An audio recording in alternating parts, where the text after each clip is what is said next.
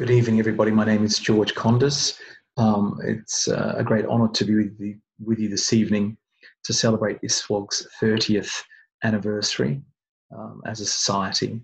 I'm going to be speaking this evening about the development of ultrasound as a tool to diagnose endometriosis, and I'll be taking an historic view and take you on a journey from soft marker development back in the early 2000s until where we are today. When assessing deep infiltrating endometriosis. So if we wind the clock back to 2001, which was when the original soft markers for endometriosis were developed, they included ovarian immobility and site-specific tenderness whilst performing a transvaginal ultrasound scan.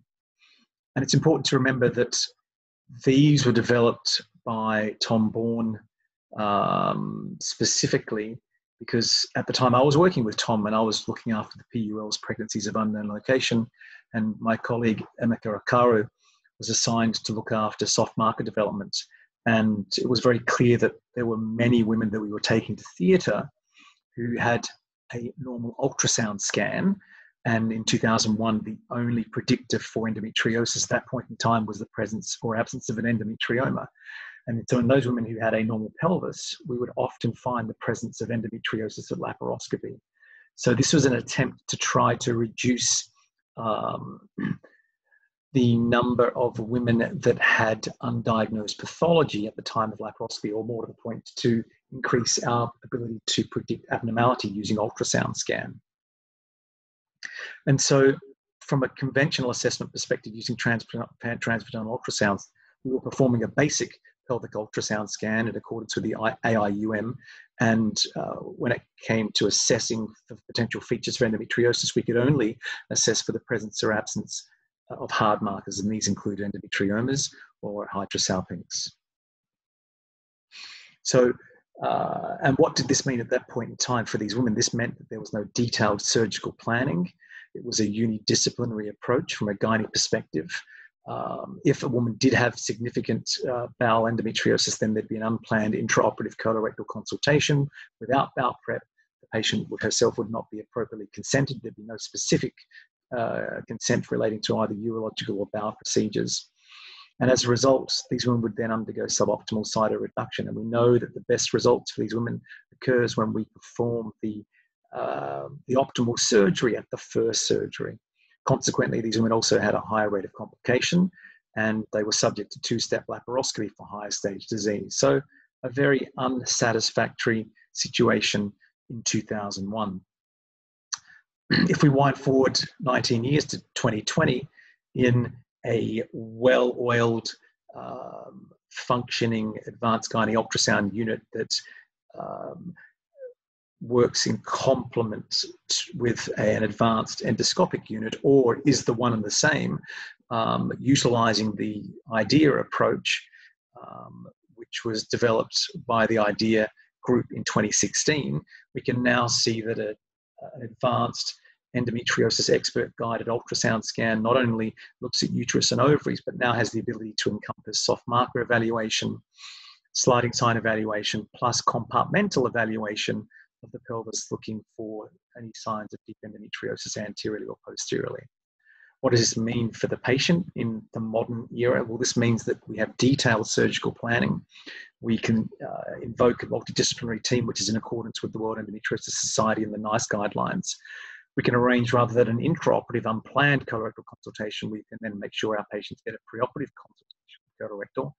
They have full bowel prep, and the consent, rather than being very broad and non-specific, is very specific in 2020. So this will potentially include bladder resection, ureteric reimplantation, and depending on the presence or absence of bowel disease, they would also be scheduled for rectal shaving, rectal vasectomy, or segmental resection.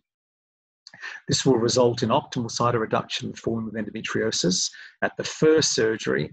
And because we're planning these surgeries with the right people at the surgical table at the right time, we're going to have a lower complication rate.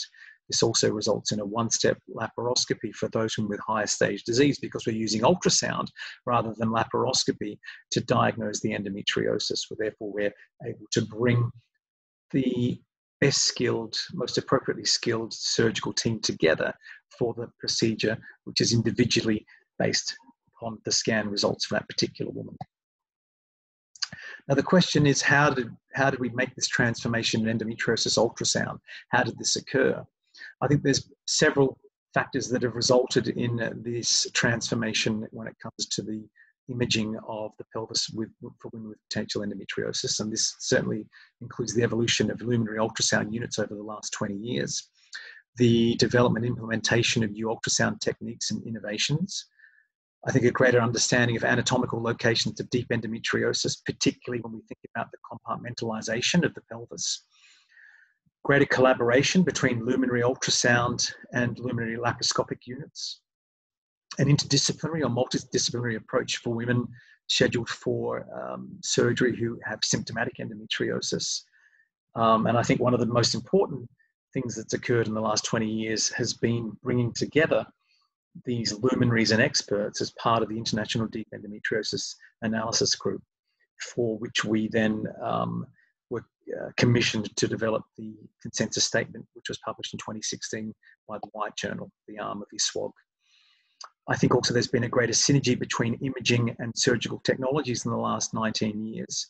And with that, I think, is the emergence of almost a new super specialist, the surgeon sonologist. And we've seen this in the gynecology world, where there are individuals who do a gynae ultrasound fellowship and also a gynae oncology subspecialty fellowship. And I think we're seeing this now in the endometriosis world, where, like myself, people are undergoing both a gynae ultrasound fellowship and following that up with an advanced laparoscopic fellowship. So they're able to marry those amazing skills under the one service, under the one hat. When it comes to the luminary ultrasound units around the world, I thought I'd go through those individually. And so when we look at the combination between Guerrero and Alcazar, both as a team and as individuals, they've contributed for Italy and Spain tremendously to the literature over the last 19 years. And they're best known for their work in determining endometriomas, working on the implementation of three-dimensional ultrasound for the diagnosis of deep endometriosis. And they've also worked in collaboration to develop the concept of transvaginal tenderness guided ultrasound to predict the location of deep endometriosis. And this has been a really important aspect for improving diagnosis for women with deep endometriosis as well. They've also, using 3D ultrasound volumes, developed ways to teach non-experts how to recognize deep endometriosis, and they've also published learning curve studies in relation to this, as well as several meta-analyses. Also in Italy, the Exakustos group, so Caterina Exakustos, I think, have also been working diligently in this field over the last 15 to 20 years, coming up with specific staging systems for endometriosis, also mapping out the extent and location of disease, particularly in those women that are scheduled for surgery. And she's also, with her team, looked at, with gold standard outcomes, the performance of 3D ultrasound, particularly looking at the junctional zone to predict adenomyosis. We move now to South America, and Abrao and Gonzalez have worked together as a surgical and a radiological team, and I think have been leading the field in this area for many years. And there's been many Australians that have visited this unit in Sao Paulo to be taught deep endometriosis imaging. And the work that they've done has been very important in setting the tone for the way in which we should preoperatively plan surgery for these women and then do so in a multidisciplinary fashion. They're great advocates of the use of bowel preparation. I personally don't think and don't use bowel prep myself, and I think that it's probably an important thing to be utilised early in one's career as an endometriosis imaging specialist. But I think as you become more expert and more experienced, I think the need to do this is probably using bowel prep is less important. Ferreira's group, also in Italy, have become very expert and published significantly in the area of rectal water contrast transvaginal ultrasound to predict rectosigmoid endometriosis.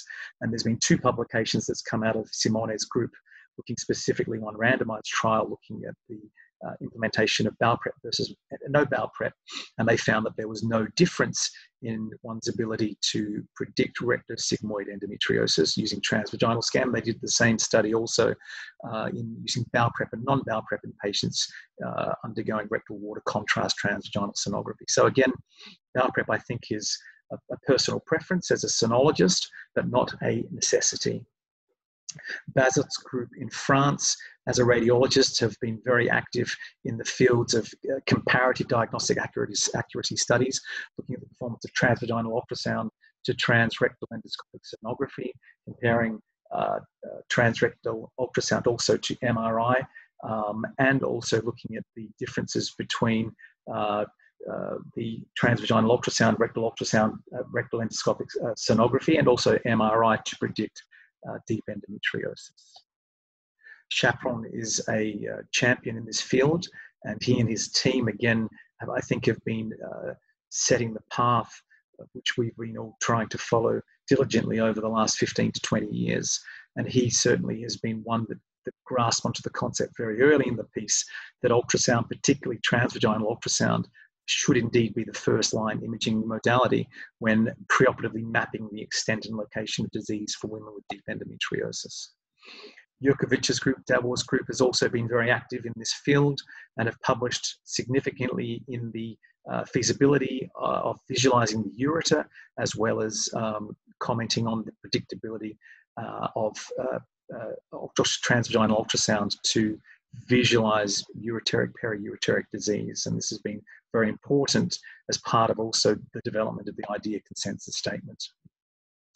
In Austria, Gernot Hudler's group have published several learning curve studies and also done significant work in determining that ultrasound is a very good tool at delineating the distance from the anal verge to the most inferior aspect of the rectosigmoid lesion.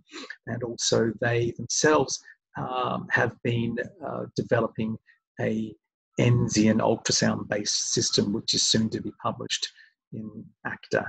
So great work done by Hudlist. My unit, with the assistance over the last 10 years by two of my PhDs, Shannon Reed and Matthew Leonardi, so a big hello and thank you goes out to those two.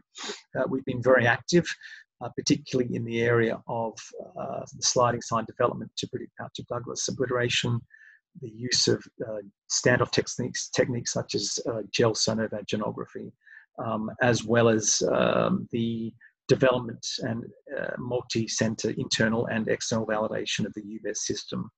And more recently, we've been looking specifically at the prevalence of the sliding sign, negative sliding sign in low-risk population, and also developed a new ultrasound technique called sonophotography to predict superficial endometriosis. So I think my team also has been working very carefully in this field to help improve the performance of sonologists around the world to understand not only how to do ultrasound for endometriosis, but also to have a clear understanding of the different anatomical locations, which hopefully in turn will improve everyone's performance when it comes to predicting deep endometriosis. So if we think about the early innovations, particularly soft marker development, and this was Bourne's team with first author Emeka Caro. And so again, remember that the aim of that first study was to use ultrasound-based soft markers to predict pelvic pathology so that we in turn could have a clear understanding preoperatively of those women who are more likely to have pathology when planning laparoscopic surgery. And this study predated the wave of work that's been done in the field of deep endometriosis imaging. The original soft markers were ovarian immobility and site-specific tenderness. And so ovarian immobility is an indirect marker for adhesions, tethering the ovary to neighboring structures or multiple structures, and the most common structures being the uterus and the pelvic sidewall. However, the ovaries also can be adherent to the bowel and inframedially to the uterosacral ligaments. So we know that from Marasinga's work, a combination of ovarian immobility and clinical findings was able to demonstrate sensitivity, a high sensitivity and specificity of 92 and 61% for the detection of endometriosis at laparoscopy. Ovarian immobility we also know is strongly associated with the presence of an endometrioma and also Pouch-Douglas obliteration. However, we may not necessarily require soft markers to diagnose endometriomas, and the addition of this soft marker may improve our ability to stage endometriosis severity preoperatively, allowing for improved surgical planning. Shannon Reid, I've been pleased to see that through her work at Liverpool Hospital, that they at the most recent Congress, which was the virtual Congress, had a couple of talks on the negative ovarian sliding sign, which may be a potential predictor for ureterolysis of surgery. And we know that this is a really important aspect moving forward, because in those patients that have a normal pouch of Douglas with no obvious signs of deep endometriosis, if there's the presence of pelvic sidewall disease, often these women do need ureterolysis. So up until now, there's been not a good ultrasound marker to predict the need for this in women who've got a relatively normal pelvis. So watch this space. More recently, in 2019, Shannon Reid and myself with Matthew Leonardi published on unilateral ovarian fixation being identified in 68 of 189 of our cases, and for women with isolated superficial endometriosis, left ovarian immobility was significantly associated with left uterosacral superficial endometriosis. So 3/4 of women with left uterosacral deep endometriosis had left ovarian fixation, compared to 28% without left uterosacral deep endometriosis. So since the original publication by Acaro et al., there's been several studies that have also established soft marker evaluation as a reasonable approach. When it comes to the second aspect of soft marker evaluation, looking at site-specific tenderness, I think that the data is probably less convincing, and certainly there are limitations in relation to potential standardization of pressure applied, the reproducibility of the test, conflicting alternative of diagnosis, and also potential for high false positive rates.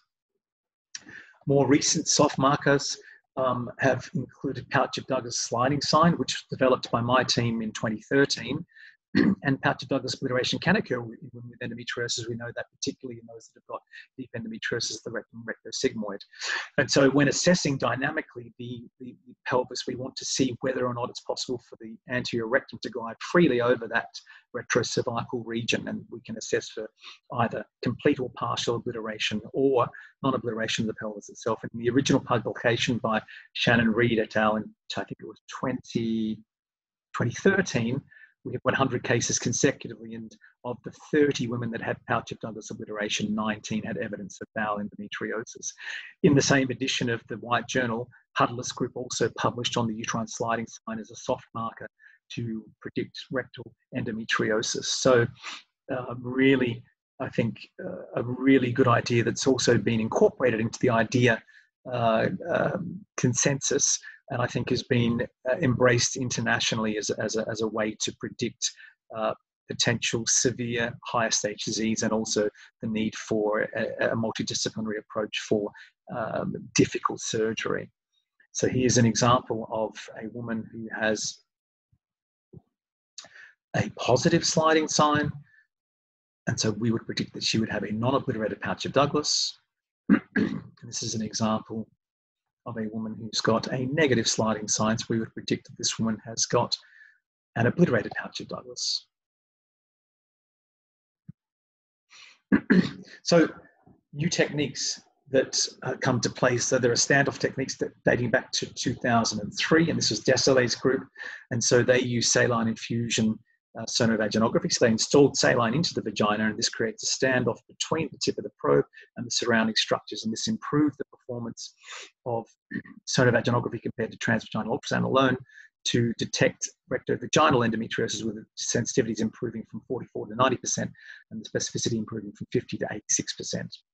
More recently, my team and also Leon's team have published on a more modified technique which doesn't require a second set of hands, and this is gel infusion sonovaginography, which is also an outpatient-based technique to visualize, again, the posterior vaginal fornix, rectovaginal septum, surrounding structures to denote very clearly the presence or absence of posterior compartment endometriosis. A variation of this by Cossi's group in Brazil used 3D gel infusion sonovaginography, and they felt in their study on the left of screen we can see that this is a mid-sagittal view with a normal rectovaginal septum, and on the right of screen we can see that this is a mid-sagittal view and a coronal view where we've got the presence of the cervix. This is the posterior vaginal fornix, the rectovaginal septum, and here we can see here that there is a rectovaginal septal deep endometriotic lesion. Ferrero's group has done a lot of work on the technique of rectal water contrast transvaginal ultrasound scan, and this is where the probe is placed inside the vagina and tepid water is infused into the rectum. And again, this creates a standoff technique and so enables us to visualize very clearly the presence of rectal or rectosigmoid endometriosis. Bazot's group have championed the concept of transrectal endoscopic sonography, showing invasion of the muscularis, although it's not a great predictor for invasion of the mucosa or submucosa. Similar also to transvaginal ultrasound scan. So which of these techniques, when we consider these, is best to predict deep endometriosis? Well, my team has recently published a systematic review and meta-analysis answering this exact question, looking specifically to see what's the optimal imaging modality for the detection of rectosigmoid deep endometriosis. And so this is an article that's soon to be published in the White Journal, and we can see that when we go to the conclusions, the sensitivity of transvaginal ultrasound for detecting deep endometriosis seems slightly better than MRI, although, interestingly, transrectal endoscopic sonography was superior to both. The specificity of transvaginal scan and MRS were excellent, but we concluded that as transvaginal ultrasound is simpler, faster, more readily available, we believe it should be the first-line diagnostic tool of choice when evaluating the pelvis in a woman who's potentially got deep endometriosis.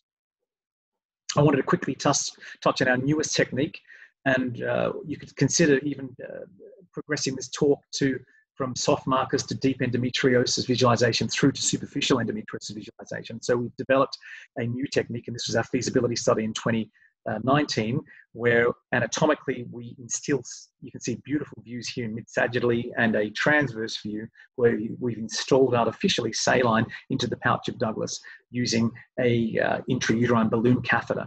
And so this is normal anatomy, and in the study which we followed up with, where we can see, these are images from our study, we can see that these hyperechoic lesions that are present in the pouch of Douglas with fluid that distends that region represent superficial endometriosis. And those filmy adhesions, which we can see in this bottom left view here, and also in the middle of the lower row, also represent filmy adhesions in the presence of superficial endometriosis. So in the study that we published just recently in the European Journal of OB/GYN and Reproductive Biology, we can see that the performance of sonopodography to predict superficial endometriosis, particularly in those women without deep endometriosis, without ovarian endometriomas, and with a normal pouch of Douglas, the pick-up rate was 77.7%, which is currently better than the complete inability for ultrasound to visualize superficial endometriosis. So very exciting study, very exciting technique. Read the paper, get stuck into it.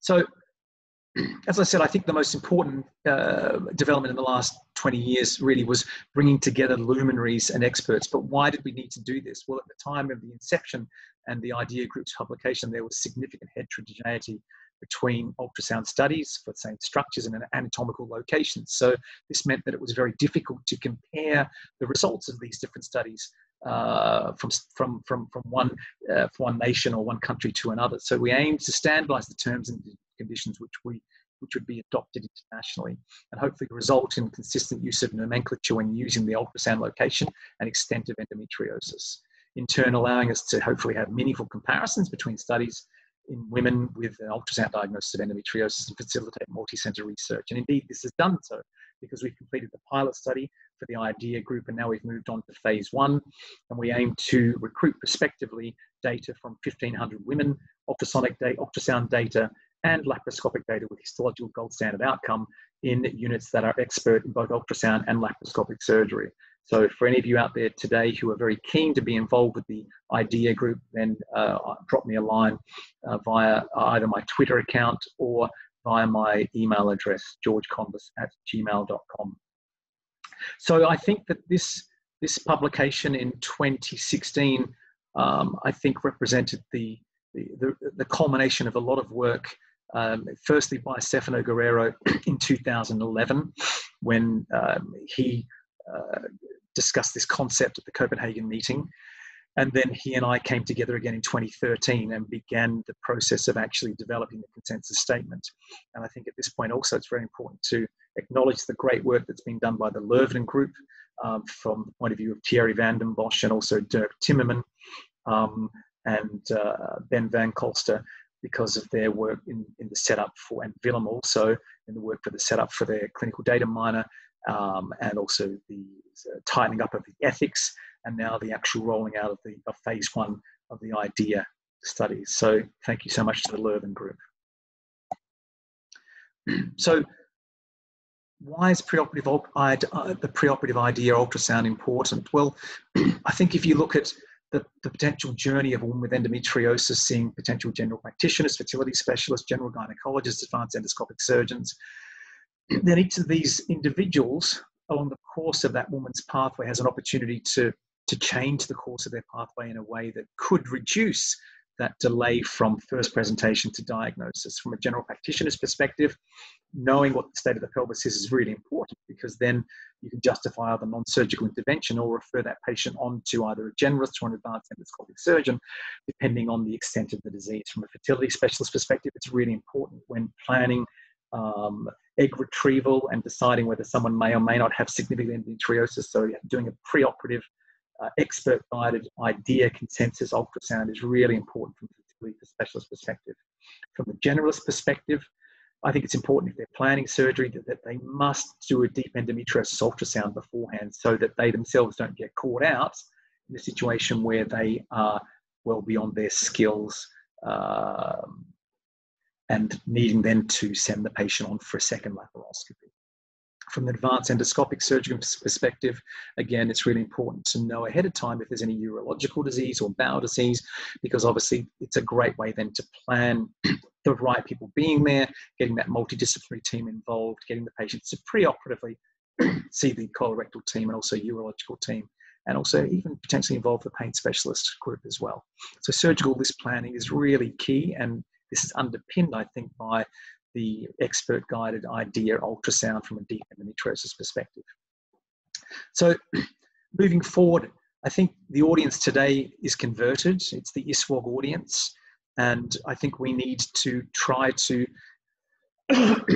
extend and convert as many non-believers as possible. So that means that each of us, I think, has a responsibility to our patients and also to our colleagues to be talking as much as possible about endometriosis imaging. So if you are a sonologist or an expert in endo imaging, I would encourage you to educate GPs locally. I would encourage you to work closely with your endoscopic or advanced laparoscopic or minimally invasive surgical colleagues, so that they can also understand the benefits of such technology. Because it's important to remember that most gynecologists are only still receiving reports for basic pelvic scans, which only can tell the person who's reading that result whether there's an endometrioma present or not. We know from an international survey that we did that's been published in the White Journal that awareness of deep endometriosis imaging is poor. And unfortunately, even amongst those that are aware, cynicism does exist. And in some places, it's not possible to do a deep endometriosis ultrasound because there's just not the resources there. So I'm talking to you today about the best optimal approach, but there are still so many more things that we need to be doing in this area to improve what we've done. I think that the journey from soft markers through to deep endometriosis imaging has been an amazing 20 years. And I think that the next 20 years, I think, are going to be just as exciting with the development of newer techniques to predict superficial endometriosis, also to look at the different aspects of the IDEA group's prospective international multi-center studies. And I think there will be significant changes, not just at the clinician's level, but also at the patient level. And ultimately, it's going to be all about improving patient outcomes. And I think that the key to that is high quality ultrasound scans. So I thank you for your time today. And I really hope you enjoyed the rest of your time during this anniversary for ISUOG in the 30th year. Thank you and good night.